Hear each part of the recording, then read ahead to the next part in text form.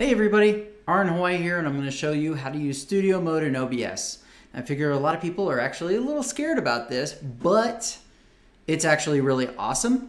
So let's get into it. I've got a scene here, and let's add sources like you would normally to create, scenes for streaming.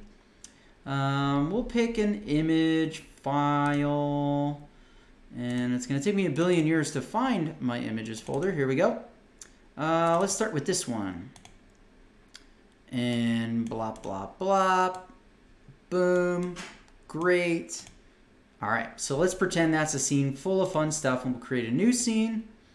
And we'll do the same thing. This is your second scene, your whatever. Let's get a different thing here for illustration purposes. All right, so we now got a couple scenes, and here's what we want to do. Studio mode is great because you can edit one scene while another scene is still live in your show and people won't see the changes. All right, so let's click studio mode in OBS, and now you'll get this side-by-side view.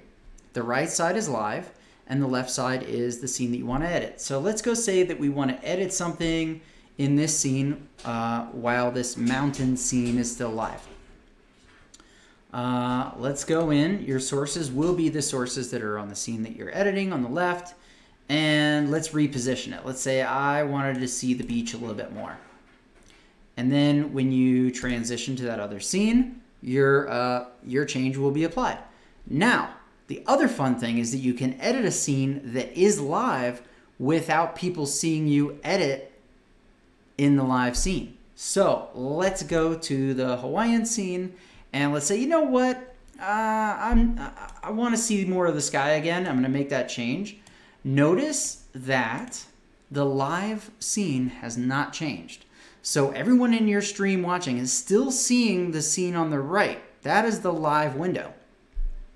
Now, if you want to make the transition while you are live, which is fine, let's say you feel like it's good to transition those changes, you can just go ahead and transition those changes. There you go.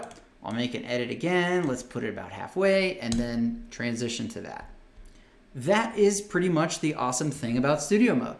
You can make changes without the live view seeing it in either the current scene or in other scenes, and then you can push those changes live. The one thing I want to note is that if I go to a different scene and then I close studio mode, it will stay with the live scene.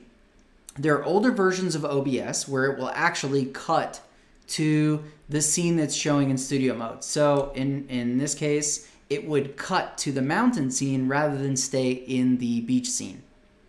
But with this newer version, it doesn't do that. So awesome sauce.